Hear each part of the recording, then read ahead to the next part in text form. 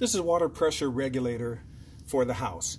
It should be 45 pounds per square inch. The way to find out what your pressure is, you put a water pressure gauge on the faucet, turn it on, and see how many pounds per square inch you have.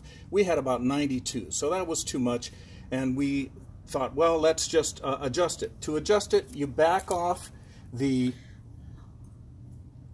set nut here and turn the bolt clockwise to make it higher pressure, counterclockwise to make it lower pressure. That didn't work for us because everything was so corroded, so we bought a new one to install. We got the same kind as was already there. All we had to do was loosen the two unions.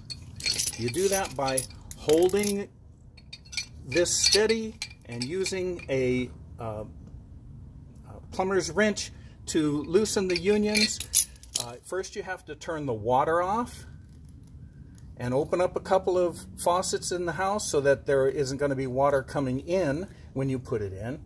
And just remove these, replace it with the new one, make sure you use the new washers, make sure it's tight, make sure there isn't any water leaking out when you turn the water back on.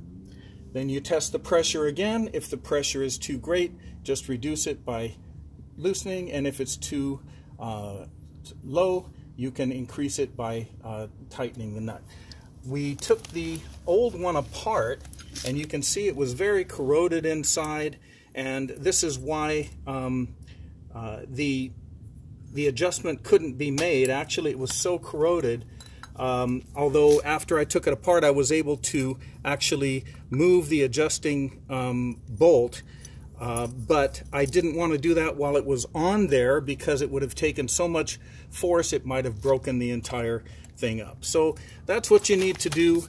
Check your water pressure. You'll save money on water and you'll save money on plumbing bills when the high pressure breaks up your plumbing fixtures.